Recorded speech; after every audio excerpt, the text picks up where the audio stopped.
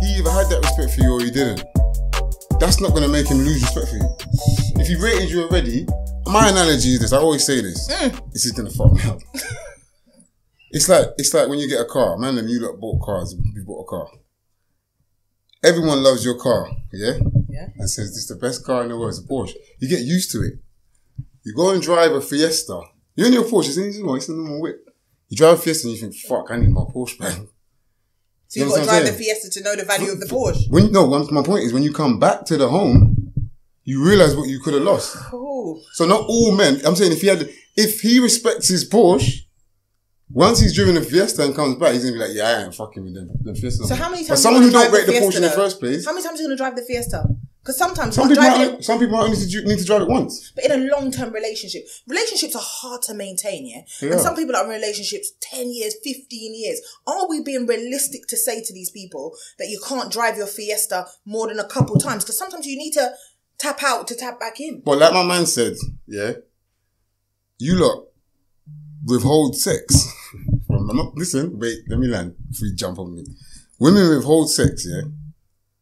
And women use sex as a weapon, I believe. Especially in a long-term relationship. Jeez, you think you lot don't? You think you lot don't free up the... You know what, yeah, I've been in relationships. I can only talk from the male side. And I'm going to tell you from the female side, you lot use your cocky as a weapon too. Alright. 100%. Alright, I can't Some of you lot do that turn around business. Yeah, but it's nuts that if a man ain't on it, you don't think he's gay. You might be gay, you don't want to have sex with me. But when you lot don't want it, you lot are tired. Yeah, we're tired, yeah. That's nuts. So what, you tired? So you can't be tired? No, he needs to be ready. But when you lot are tired, you lot can be tired. Yeah. Or you're on your period. Yeah. What's the mouth doing? Do you know what? I fake periods before, you know. What? The mouth ain't on his period. Do you know what? Yeah. What's that mouth about, man? But the mouth is tired. Maybe the mouth is tired.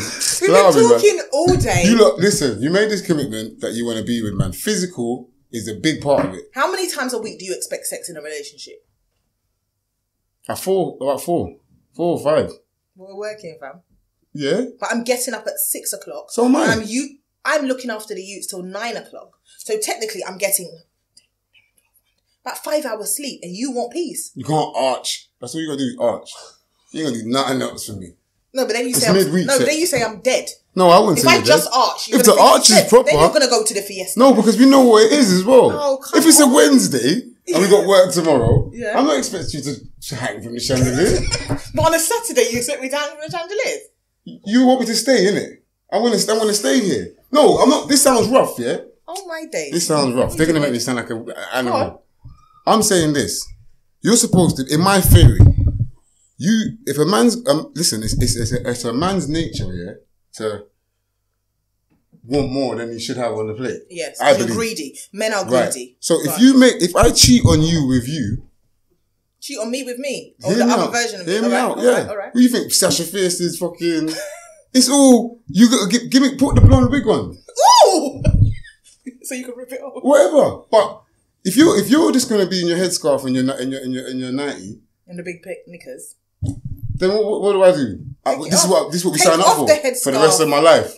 You're tired, I'm tired. I'm headscarf, I'm tired. No effort. But I go gym and I do all these things. What are you doing gym for? The other gal them, innit? No, I'm doing gym for you as well. I want to stay clean. You as well, you hear that? Yeah, for myself, firstly. Like everything else I do. Yeah. But yeah, because I want you to be proud of me when I go out.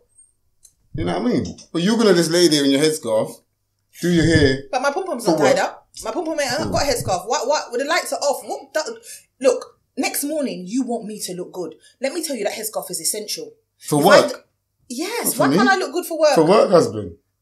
Because you got a work husband. Come on, let's be real. I think we all have a work husband. Yeah, I know you I'm not even going to lie to you. Yeah. It's imperative to make the day go by nicely. This is what I'm trying to say. Because he buys me lunch. So Do you buy me lunch? now no. Are you packing my lunch? Are you getting up at 5 o'clock and making the sandwiches? No, you're not. Now we're prioritising the work husband. That's the dude as well, by the way, you lot. That when you do get caught cheating, he's going to be the nigga that slides in.